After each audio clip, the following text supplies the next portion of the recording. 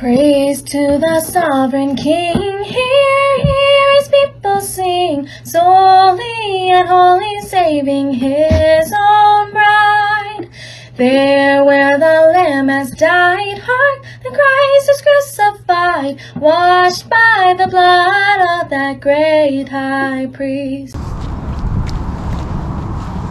Hi there, how are you doing? Do you have a moment to talk with us? We're out here telling people about everlasting life and also proclaiming life inside the womb. I encourage you to please not go in and support such an evil place. The Bible says murderers will not inherit the kingdom of God. And I'm pleading with you that we really care about you and we want you to know who Jesus Christ is today and have a support system. We want to save your baby. We want to take care of you. We want to care for you. Please come back out here. How are you doing today? Good, how are you? Doing good. We're out here telling people about Jesus Christ. Do you have a moment to talk with us? Okay, sounds good. Do you have a moment now to talk about Jesus? Ma'am, I don't know why you went into the Planned Parenthood, but I beg you to turn to Jesus Christ, protect the life that's inside the womb, know who Christ is, worship Him today as God in flesh. Hi there, welcome to Reformed Ex-mormon. I'm Pastor Braden. I hope you're having a wonderful and blessed day today.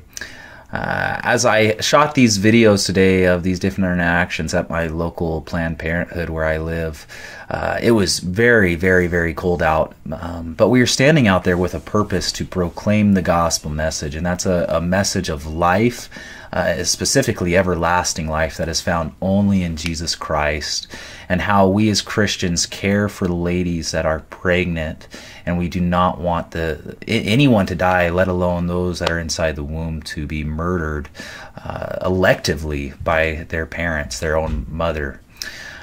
If you today are seeking to get an abortion, or that's something that has come across your mind, I would encourage you right now to look to Jesus Christ on His cross and see the God-man dying the death that you deserve and have salvation in His death, burial, and resurrection.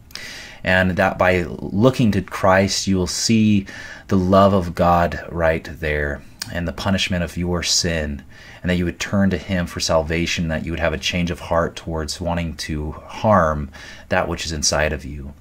And I would encourage you that if you are considering to get an abortion, that you would go to your local solid church, a church that proclaims that same Christ crucified, and that you would seek help through those different means. If they are a solid church, they should want to come alongside of you and help you through this trial that you're going through, whatever it might be.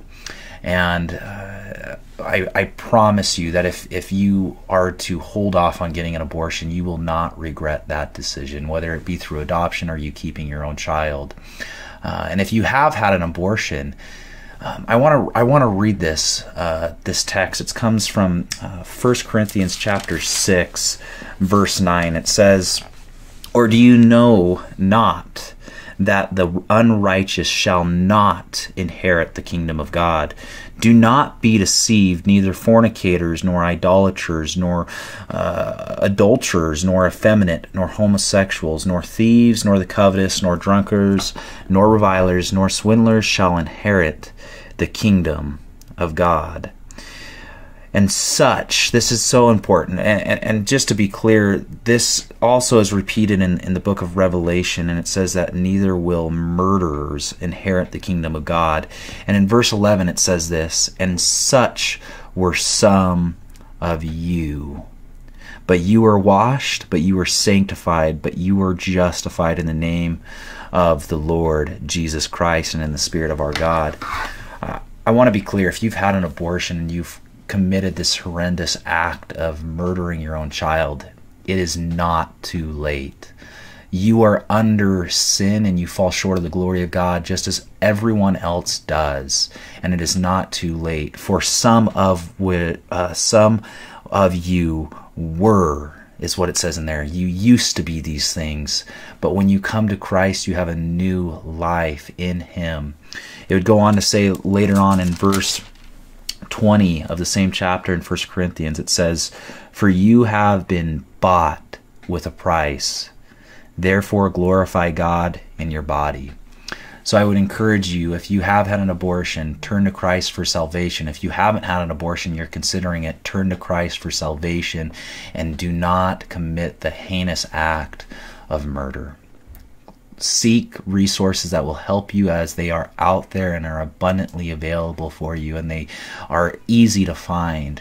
And go to that local church and be walked alongside with other Christian and followers to the cross of Jesus Christ and be saved today. God bless, and go in peace.